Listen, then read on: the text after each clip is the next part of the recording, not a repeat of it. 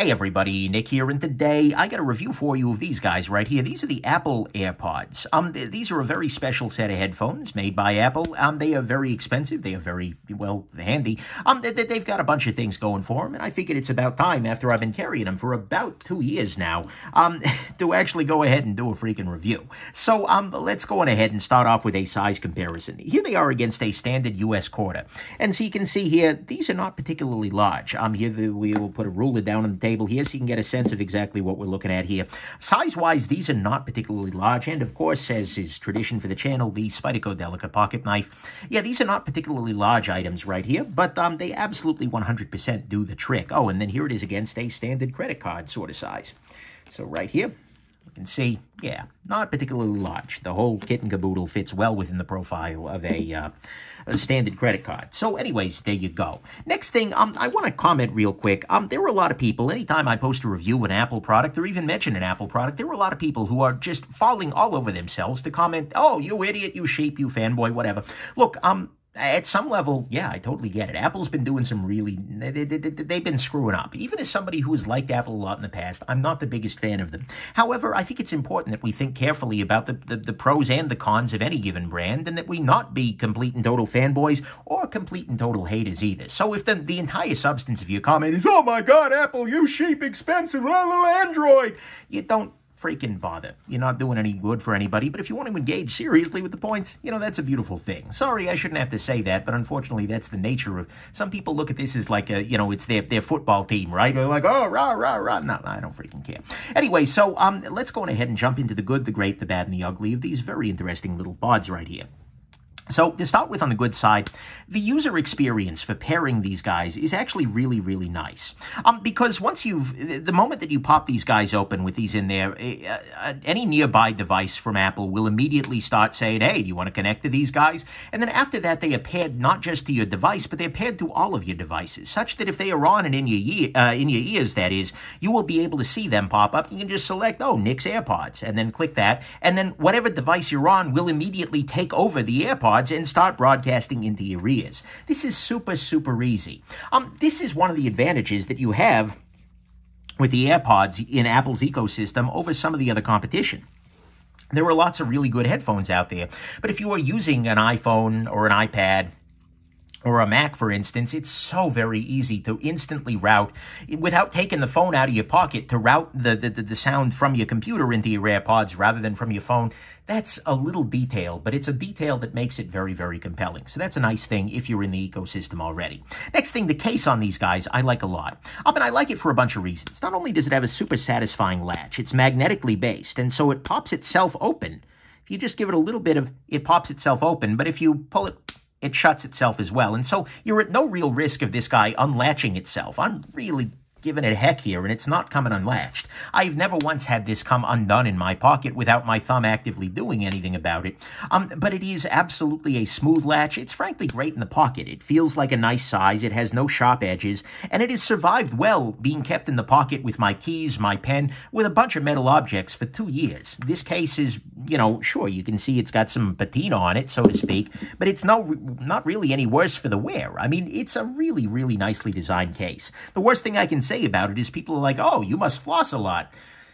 Yeah, my dentist wishes. But nevertheless, kids floss. It's do as I say, not as I do. And I do floss. Anyways, we're not going into that right now. But either way, a bunch of people think it's a floss case, but it's a really, really nice case. In terms of things that I have in my pocket on a regular basis, this works pretty damn well. So I like that very, very much. Next thing on this guy, next thing on this guy, battery life on these guys is actually fine. You have probably an hour and change of battery life 2.5 years in. You know, this guy, these are the same ones I've had the whole damn time, and so the battery in them will lose capacity, but even now, you know, I can get through, you know, an entire long walk home from work if I want to, listening to music, or even on the phone if I want to, and I really don't have a problem. And the thing is, even if I do have a problem, even if I find that I've reached the end, what I can do is take one of them out, put it back in the charging case here, let it charge back up, and then keep the other one going, and then 5 minutes will give me enough boost that I can, put this guy. There are ways that you can extend the life, so to speak, of these guys and not necessarily have that concern. And so the battery life on these guys feels like it's roughly fine. The case itself, you just plug into unfortunately, a lightning standard cord there, and it'll charge up within, an hour or something like that. And even then, it still gets me about a week before I have to even think about recharging the case. I don't know that I have run out of juice once on this guy, but it recharged up enough quickly. I don't care. So battery life on these guys was actually surprisingly fine. I figured that would be an Achilles heel, but it's done quite well, so that's good. Next thing, audio quality. Now look, I am a bit of an audiophile. In fact, I work with audio. I work with acoustics. The audiophiles in the agent or in the group here are getting ready to angrily mash their keyboard if I say this sounds fine. Thing is, it does sound fine. It's not amazing. It's not audiophile quality. This does not compare to a dedicated headphone listening rig with an actual headphone amplifier and a pair of Sen 650s or something like that. No, absolutely, it's not the same thing audio-wise, but you know what? It is more than good enough for your everyday life. You are wearing these guys, in all likelihood, out and about. You're wearing these walking down the street with a bus driving by. You're wearing these sitting on a loud bus. You're wearing this on an airplane, walking through an airport. The sound quality that you're getting out of here is better than the cheapo wired headphones. Well, cheapo for Apple is like $1 million or something. Either way, I'm sure it's cheap to them, wired headphones they include with the phone. And it's actually surprisingly fine. I have never had any feeling like, there were definitely times where it's like, wow, I wish I had a little more fidelity, but I feel that all the damn time, right? These are absolutely fine for what you're doing and what you need here. So quality-wise, they're good to go. Also, you can use these as a headphone to talk to somebody, right? You can get on a phone call with these, and it works just fine. And you know what? They work well there, too. You get good microphone pickup. I've never once had anybody complain as I'm wearing these guys. The only time that they can get a little bit more problematic is if you're in a really high-noise environment. If you're, for instance, walking around in an airport or something like that, in that case, people can pick up on other voices a little bit more readily than with some of the more dedicated, like I have a microphone hanging, down off of my chest so my mouth is much closer. That's where these get overwhelmed. But for the most part, calls are just beautiful, and they work well for that. Next thing, I'll say that this whole affair, the headphones and these guys are very durable. I cannot count the number of times I have accidentally thrown these guys 3 or 4 feet. Usually it's the case that I'm, taking these guys out, and I do something like, I try to get fancy, and I'm like, okay, hold on, and then, butterfingers, and throw this guy across the pavement. Or I take them out of my ears and bumble it, and they go rolling across the concrete. You can definitely see that they're a little worse for the wear. This guy is definitely taking some hits on occasion, but you know what? They're still chugging along. They're still doing just fine. There really aren't any broken features or anything like that. I've not had substantial problems with these guys, and so durability-wise, that sounds absolutely good to go for me. Next thing, the isolation on these guys is relatively low. What I mean by that is you put these guys in your ears, and you're not hearing, you're still able to hear a fair amount of what's going on around you. For some people, this is a bad thing, right? If you're working in a crowded office environment, well, you don't have to worry about getting hit by a truck, but you don't want to hear, Karen from accounting next door talking. I can understand wanting more isolation, but in actual everyday life, walking around, these have, at least for my ears, a very nice mix of, they block out enough sound. So, for instance, you can listen to them on a bus, but they're not completely and totally, I don't know. They're not they're not blocking everything out. So they're safe to use as you're walking down a street or something like that. So I think that's actually a safety feature at some level, but if you're looking for isolation, this is not the approach. Next thing, they have a little feature on here that I didn't think was going to be as crucial as it is, but it kind of is. If you're wearing both of these guys, if you're walking around wearing these, and then you take one of them out, they actually have a sensor here. These two sensors detect when they are placed in your ear. And when you take one out of your ear, when you take one of the two out, it automatically pauses the music. Now, this is one of those design features that is just a good idea because it takes something that we already intuitively do. If you're talking to somebody, you take an earbud out of your ear, and then it just reads, oh, it's out of the ear. Well, I guess I should pause the music. Then when you put it back in, it restarts things. That is just a brilliant design move because it's like something that you would already want to be having happening. It's just happening easily. And so that's a great thing. The only weirdness with that is that if you happen to be holding it like this so that both of these sensors are covered, it's going to think it's back in your ear and restart the music. So you end up holding them, something more like this. I got pretty good at just like, going about my day. If I'm signing for a package or something like that, makes it easy enough. Then finally, on the good side, these are super convenient because these are completely wireless. I have this little guy in in my pocket. When I want to listen to music, I pop this guy out and I put these guys in my ears. At that point, I don't have any wires hanging off of me. And I don't really have problems with, running out of Bluetooth range or anything like that. I can put these guys, I can leave my phone right here, and I can probably go to the other damn side of my apartment and have a really good shot of still being able to hear just fine. And being able to carry on a conversation. I can be bent over, and these stay in my ears relatively well, although that's pretty ear specific, so you'll want to make sure that that's the case for you as well. But these are just so damn convenient relative to having to have your phone on you all the time as you're talking, relative to having something, cords hanging off of you. These are just really good. And even relative to like the Beats X where you had that thing, looped around your neck. Oh, this is just nice. And so, and they're unobtrusive. People, you look a little like a douchebag with these things hanging at your ears, but that's because, well, you're a bit of a douchebag. It's okay, though. You got to get used to that, right? And so the convenience of complete wirelessness is a beautiful thing. And to me, all of that is the good.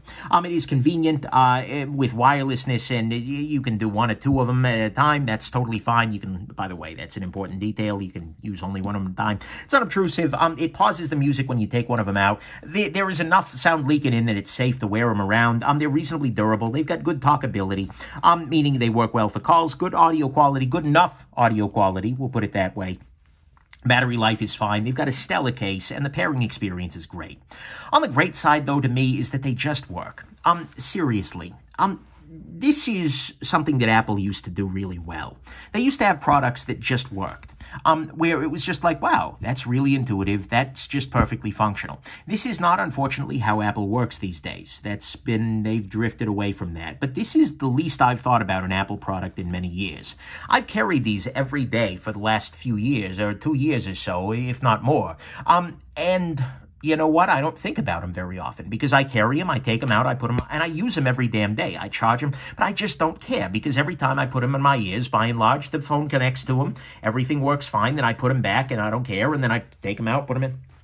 Like, there are occasionally software bugs, but that's just because Apple's software quality is going to heck. But the units themselves do amazing work.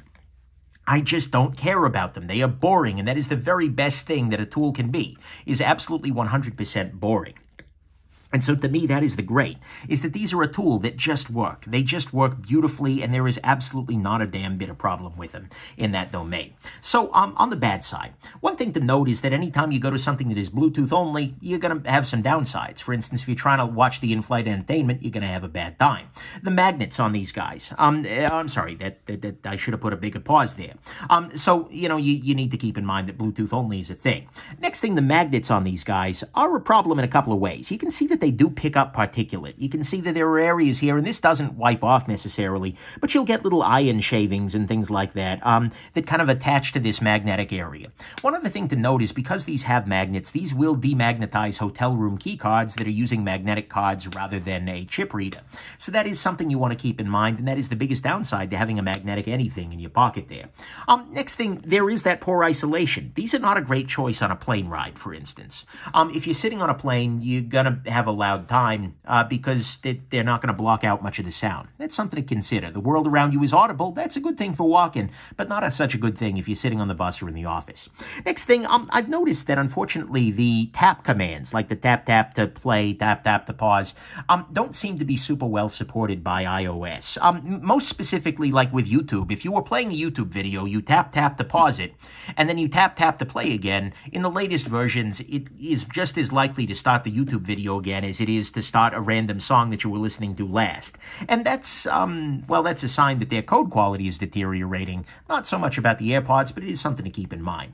Next thing, unfortunately, and this is the case with pretty much any Bluetooth setup, but it's something to keep in mind. If you use a lot of speech-to-text, where you are talking to your phone and it's writing it down as you text it, this doesn't work as well because you hit the button, and then it needs to talk to your Airpods, and then you talk, and then it puts it down. But there's a big lag that's introduced there relative to just using the on-phone microphone. And so very often, if I'm doing a lot of that, I will actually take these out of my ears and talk directly to the phone, just for the decrease in latency.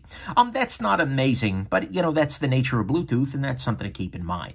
Next thing, because these have a limited battery life, they are not amazing for long-duration listening. So if you are planning to put these guys in your ears and wear them all damn day without any pause to charge, that's not going to be great. It only takes 20 minutes or so to, recharge them, so it's generally not an issue. But if you're planning to listen for an entire 8-hour plane flight, this isn't going to do the trick for you. You need something a little bit more. Next thing, these are very deeply embedded in the iOS and Apple ecosystem. There is a way to pair these guys with other devices, with an Android phone, for instance, or with a PC computer. I won't say that I've tried it because I haven't. I don't have a device to try it with. However, it's much more awkward if you read them. So if you're outside of the Apple ecosystem, I don't know that I recommend these guys, because you can probably find something that's a little bit better designed to work well with Android, to work well, not that these wouldn't, but this is really an Apple product, and you don't want to do this unless you're already in their ecosystem. For me, at least, as I said, it's better to be in their ecosystem than not right now. Linux soon. But anyways, for now, you should probably only do these if you're an Apple person already. Then finally, on the bad side, this has a proprietary cable. This is using the Lightning cable standard rather than USB-C or micro USB or any of the other non-proprietary standards out there. Apple has been all in on Lightning for years. They are moving very quickly towards a USB-C sort of adapter. And I hope desperately that, as they finally move the phone over, damn it, they will also move these over, but still. That's not something I particularly love. And new versions do charge wirelessly, which is a nice thing, but still, there's an increase in complexity anytime you need a proprietary cable for your life. And that's yet another reason why you probably don't want to do these if you're not already in the Apple system. So there you go. And so, to me at least, that's what's bad, is that they're using a proprietary charging cable here.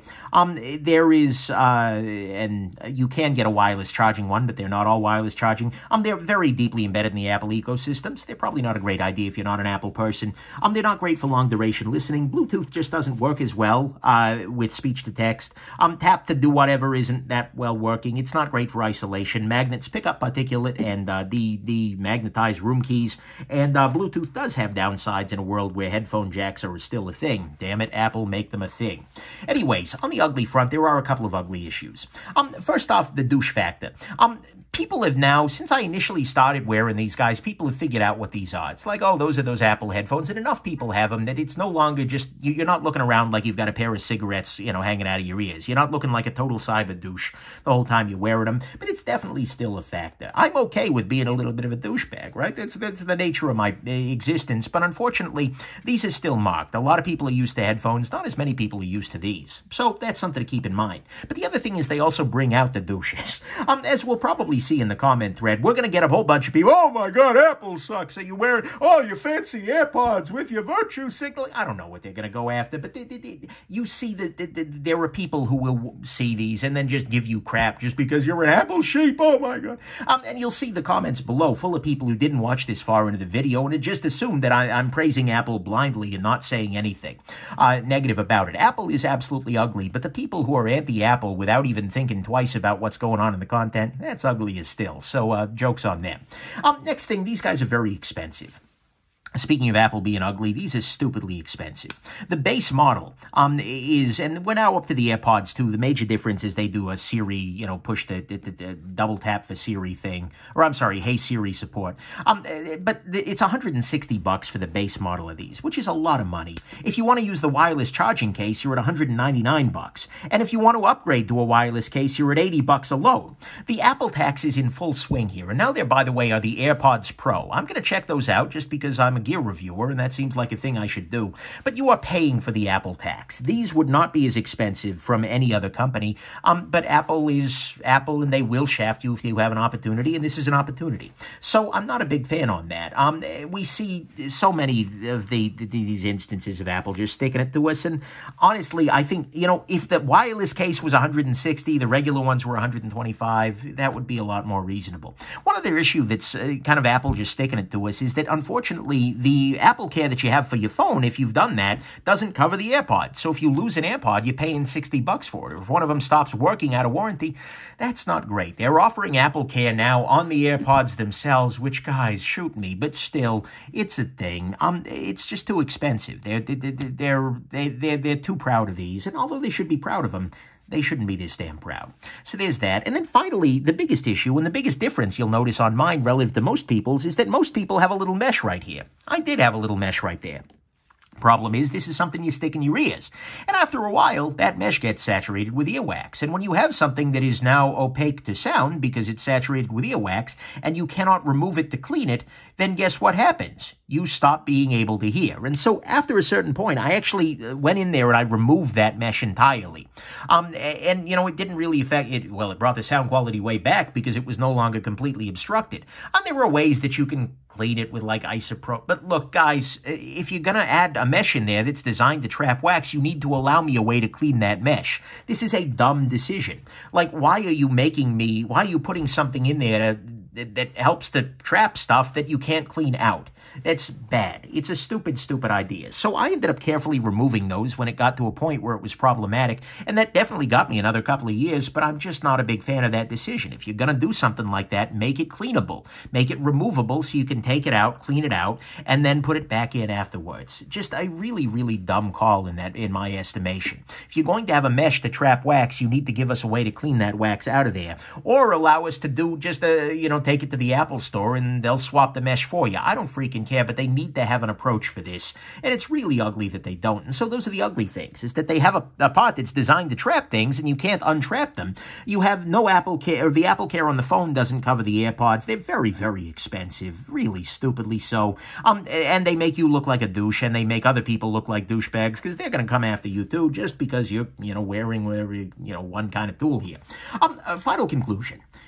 I have very, very strongly mixed feelings about anything Apple these days, because Apple is angering me more than they're making me like them.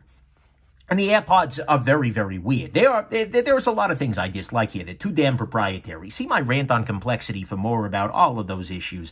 Bluetooth has its downsides. They're not noise canceling at all. They're douchey. They attract douches who point things out. Oh, Apple. They take a part, and they have a part that needs cleaning, and they've made it uncleanable. And like I said, they're just too damned expensive. And the other thing is you can get earbuds that sound just as good for cheaper. If you are just looking to have great sound, you can do that much better with all sorts of in-ear monitors, those kinds of things that you will pay much less for, especially relative like the AirPods Pro, which are getting to be like $300 now with all the Apple Care and all that. It's ridiculous. And so you can get better earbuds cheaper than that. Wired, even wireless. You have to be in the Apple ecosystem for these to make any sense. But the thing is, if you are, these offer a lot of joy because they're easy to pair. They're easy to carry. They've got plenty of staying power in terms of battery life. They've got good audio quality, they've had good durability for me, a nice interface, and frankly, the convenience of them. Just the factor of throwing this in my pocket, taking them out of my ears, putting them in my head, and then listening to music, taking them out, and not even thinking about it again, it's second to none. I really wish that some of Apple's ugly wasn't present here, that the connectors were standards, maintenance was easier, the price wasn't hilarious, but at the same time, as a person who has been an Apple person since the days of PowerPC, since the days before OS X, this is probably the most Apple-like product that has happened in years. I mean, it used to be that Apple products were just effective tools that you didn't have to worry as much about. Apple has changed. They are not in a good place right now. They have gotten too big and they are failing, and that's ugly, and I don't like, well, they're not failing, they're massively successful, but they're leaving behind a lot of their customers. I'm not an Apple fan right now, particularly. But the thing is, this is one of those products that makes me remember why I used to be an Apple fan. This is a case of design that just works. It has a beautiful design in and of itself. It has amazing easing of use, that is, ease of use. It's frictionless. It's boring. Whoever led the AirPods team should be leading every team at Apple right now because this is the best thing they have done in years. I like these products more than I have liked anything I have bought from Apple in a while. This is the only thing that hasn't really felt like that mixed of a bag. Sure, it's got things I dislike. The damn mesh thing was stupid, but my feelings on these are overwhelmingly positive, even though they're shafting us in price, even though all of those ugly things, these are such a damn good tool for my everyday life that I'm okay with it. This is a product that has been a win for Apple. All of the other stuff I've tried has had a lot of downsides, and this one is mostly just a win. There's downsides, but it's just really, really good. And so for me, even though there were lots of things I dislike here, and there are even more things I dislike about Apple, these are such a damn good tool for my everyday life. These are something that I would absolutely be very sad if they disappeared from the market and from my life, that I can't help but call them a gem. Even though there's something that drives me a little nuts more in the moral sense, more in the, oh my God, why am I deep in this walled garden sense. They are amazing. They are the best product that Apple has put out in a long time, and they are good enough that I'm going to fork out more money for the Pro version. Because you know what? They've had 2 years to learn from this. Hopefully the new ones will be even better. Or maybe they won't be. We'll find out. Who knows with Apple these days. But anyways, these are great headphones. I'm very, very happy to use them, and they have been a great tool for me. And if you're looking for something like this, they might be a great tool for you. Keep an eye out for the Pro review at a certain point. Hopefully it'll be sooner than 2 years. But mostly I hope this has been interesting and that you have yourselves just an absolutely wonderful rest of your day. Bye now.